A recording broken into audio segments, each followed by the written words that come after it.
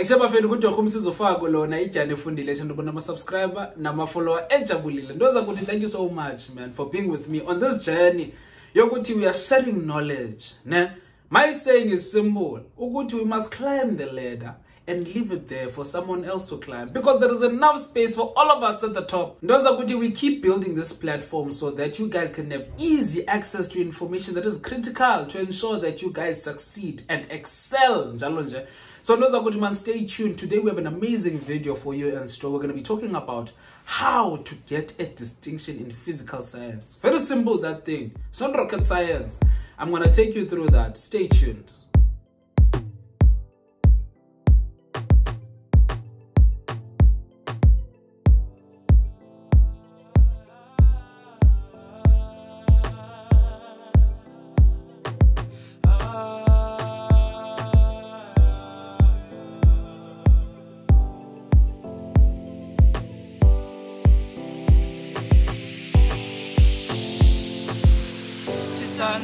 For context, in case you're wondering what qualifies me to give you this advice. In physical science for my grade 12 matric finals, I got a 98%. Not by mistake, that thing. Throughout the year, I was always getting 90s. In what? In physical sciences. So that means I know a thing or two that can assist you. But anyway guys, let's start. I don't waste time. So those who are going to one thing about physical sciences, it straddles between calculation and information. But before you get to calculation, you need to master information. Né? So my advice to you is that if you think you're just going to jump for the calculations and the applications of information without knowing the information, you lose the plot, Papa. What you need to do is be on a journey to master the information. There is certain information in physical sciences that requires understanding, but there is certain information that requires both understanding and memory. You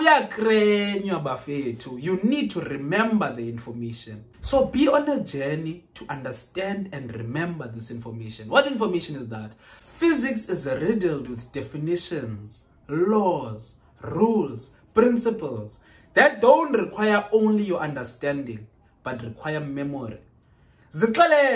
Commit this information to memory. You know what I used to do, Mnabafetu? I used to play a little game with my friends. Né? What we would do, we had a list of definitions that we wanted to do, and we had a small bell.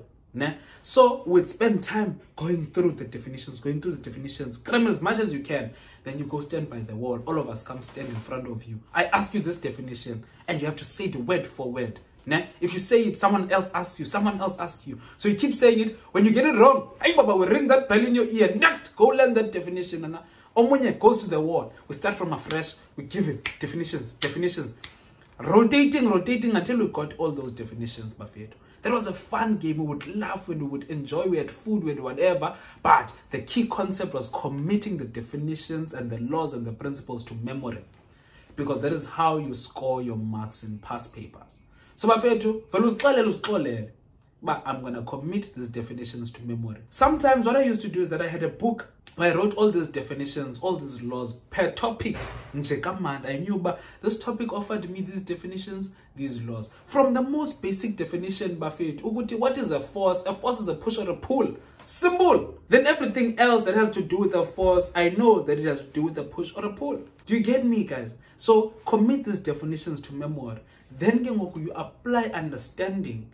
When you apply the information, perhaps in a calculation, perhaps when a question is being asked. But what are you going to apply if you don't know, if you can't remember? Another key thing, it's a secret. When you're learning these definitions, do not use definitions and principles from the textbook.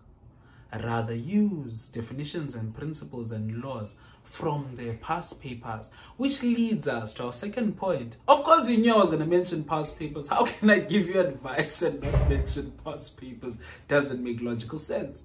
Guys, past papers. Live, breathe, eat past papers. Guys, if you still want to know the importance of past papers, I made a video on that. Go learn the importance of past papers. But past papers are your daily bread. If you were to analyze in an exam paper, maybe your trials, probably 70%, 80% of that paper was written sometime in the past, and it lies in a past paper that you failed to practice. But for you, past papers are a way of you familiarizing yourself with information. Sometimes you're in an exam and you're like, look, I don't know what they're talking about, but I remember answering something similar to this in the past, and that gives you a nice starting point.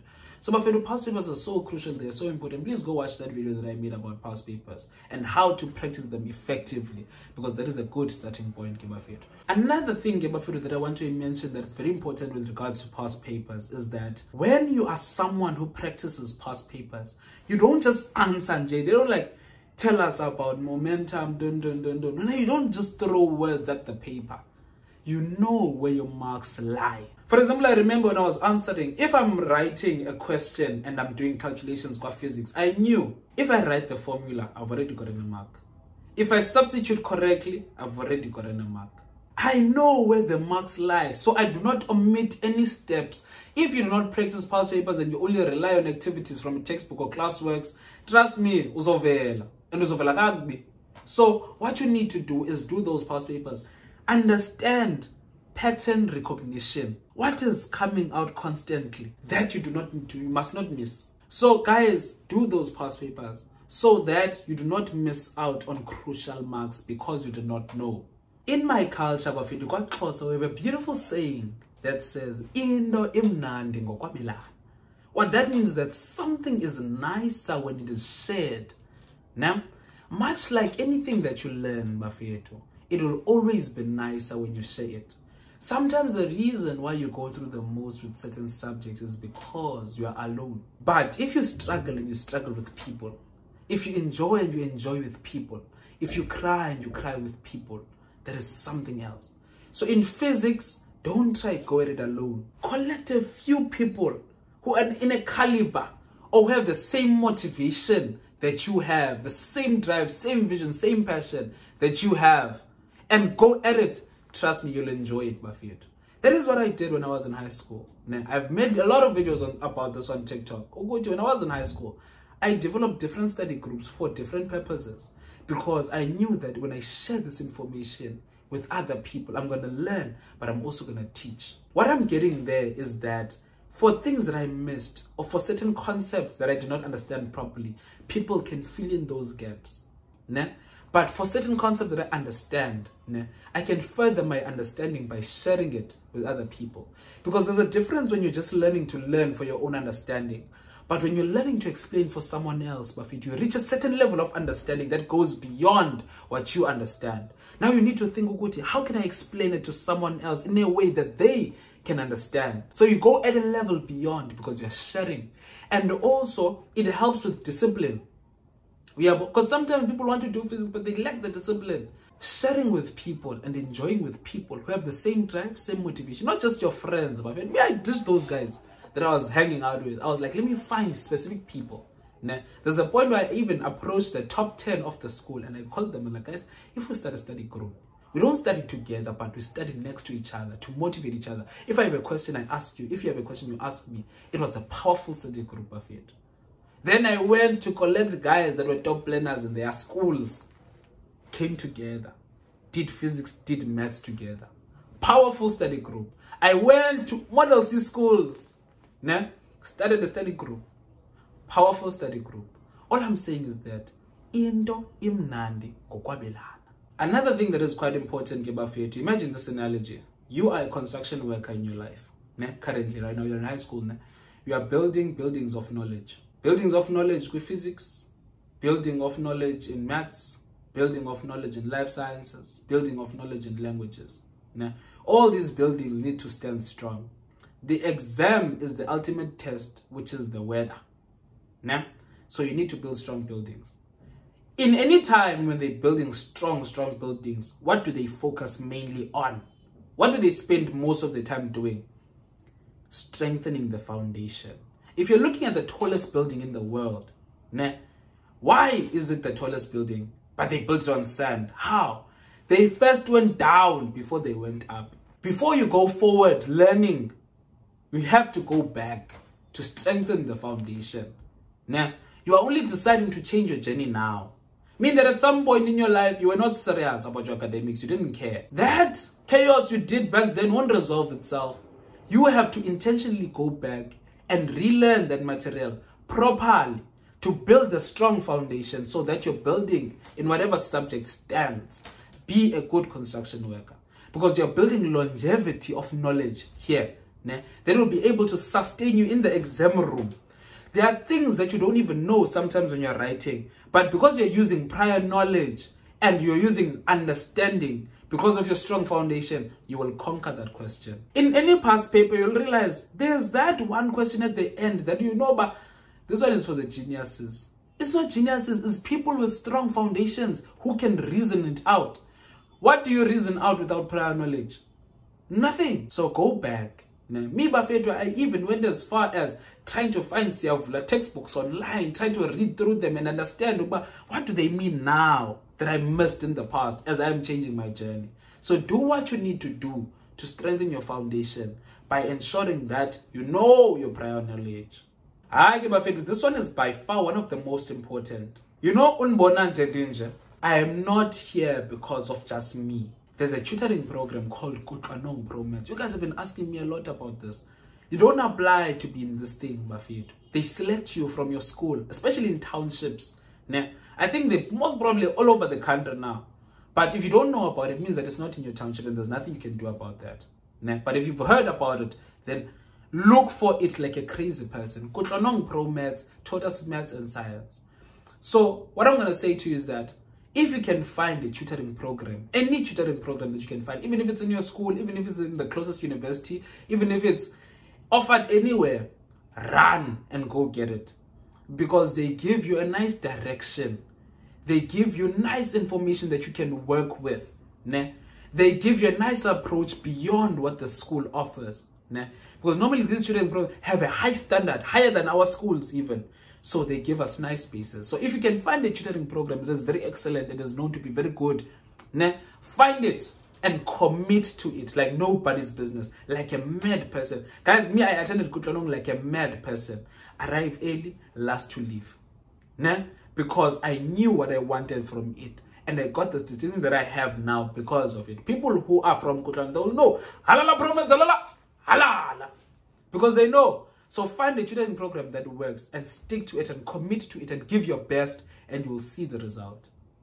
Sometimes not even because of how good the tutoring program is, it's because of how committed you are to ensuring that you apply whatever you learn. So all the best with that. To close this nice conversation of ours, I'm going to leave you with good advice that says, know what you know what you don't know. And if you're not sure whether you know or you don't know, do a past paper. It shall tell you. The reason why you are lazy to study is because you think you know. Or because you don't know that you don't know.